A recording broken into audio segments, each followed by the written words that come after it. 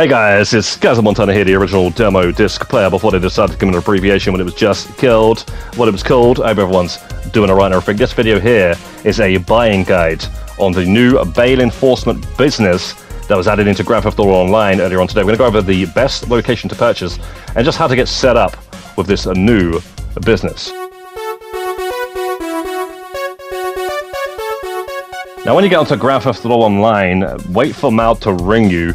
She's going to ring you, introduce herself, and then also introduce you to a new business opportunity that you can purchase on Maze Bank Foreclosure website. Now, there is 5 different locations you can choose from when purchasing a bail enforcement office. 4 of them being in the city, and 1 of them being out of the city, which is the cheapest one. So you definitely want to purchase one of the ones that are in the city. Do not purchase the one that is out of the city, which is at the very top of the map in Paleto Bay, which is $1.6 million. Now, the most expensive one is $2.6 million. I recommend purchasing, not the most expensive one, which is Vinewood, the second most expensive one, which is in Mission Row, which is the one from the trailer. The reason why you want to purchase this one is because it does have a perk. It is right next to a personal aircraft spawn, which is on the doorstep of the Mission Row location. So when you're doing the blue bounties, we'll explain what those are in a bit.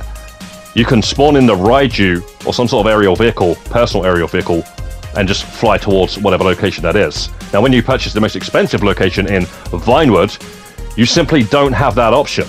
Your personal aircrafts spawn quite a bit away from you. So the Mission Row location set us back $2.4 million, basically. $2 million, $390,000.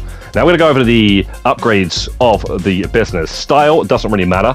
Keep it as the base style. Then later on, if you want to change it, so you can actually then see the difference, go ahead and then upgrade it. It's only going to cost you an extra 100 and something thousand, like 145,000. To get the most expensive interior looking. So just go with the base at first so you can actually see what it looked like before you upgrade it.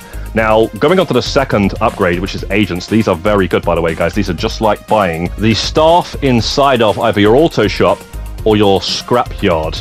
Only these are even better than both of those because you don't have to do anything. You don't have to tow a car to then scrap it. You don't have to customize a car to then give the keys to the staff member to then go and deliver the car like with the auto shop. You just simply have to go up to them and press right on the D-pad. And they're going to go off, get a bounty, come back, and then later on you are going to be notified that you got some money for it. These are a no-brainer.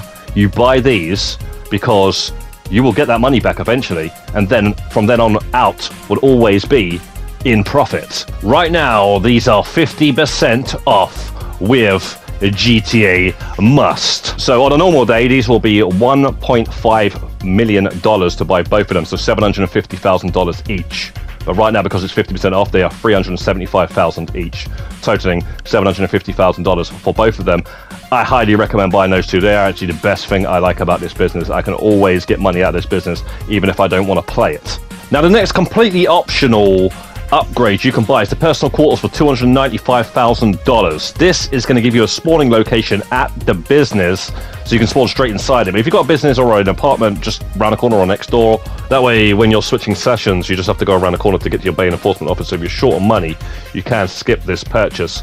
But it is a good one because it's right next to the computer, right next to the safe, right next to the 2 agents. So I do like having the spawn point inside the bail enforcement office. Now, the next option here is completely and utterly optional as well as the gun locker. It's no different to the gun locker that is in your agency, your bunker, your CEO office. It lets you custom your loadout so you can hide certain weapons to scroll through them a lot easier. If you've already got one of these, you can skip this if you are trying to not burn too much of a hole in your skyrocket here. Now, the total cost for myself, with the GTA Plus benefits included, is $3,735,000. If you don't have the GTA Plus benefits, you're getting both of the staff members and plus everything else that they possibly has to offer. It's going to cost you around $4.5 million. So not bad for a upgrade of pretty much the most expensive location. If you go for the most expensive location, you're going to add another 200 grand on top of that. So yeah, man, it's your average price. It's what we predicted, guys. Inside the main office of the bail enforcement business here, your office, you've got a nice handy bowl of snacks. You've got your gun locker in the corner there.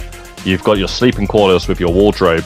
You've got the safe where you collect your bail money from. Now, just in front of your office, this big area here, you've got Jeanette that just sits down shouting at the bounties that you bring in, which the bounties that you bring in stay inside this cell here.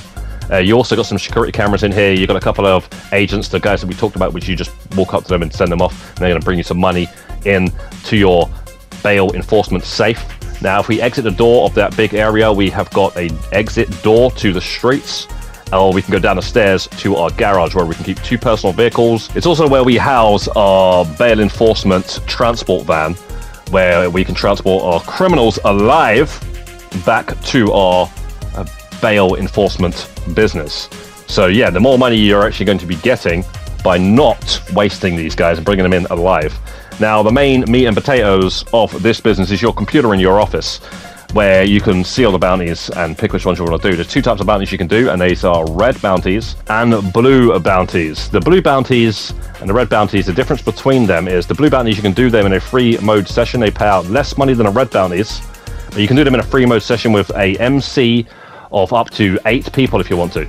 Or you can do them with a CEO of 4 people, or can do them completely solo. You can do them all day long because there is no restrictions. There is a little bit of a cooldown, but no massive restrictions. With the red bounties that pay out more money, there's only going to be 1 on the computer per day that you could do. So that is a massive downside. They pay out the most money and you can only do 1 every 24 hours. Apparently there's only 6 of them in the game, total completely different missions. These missions take place as contact missions in completely different lobbies. You can invite up to 3 friends of 4 players max. And yeah, that's pretty much how the business works. Little buying guide, best location. I hope this video has been helpful. If it has, make sure you drop a like on the video and subscribe if you're not subscribed. Hit the notification button so you don't miss any more GTA videos like this one. Have a lovely day. Godspeed. See you in the next one, and peace out.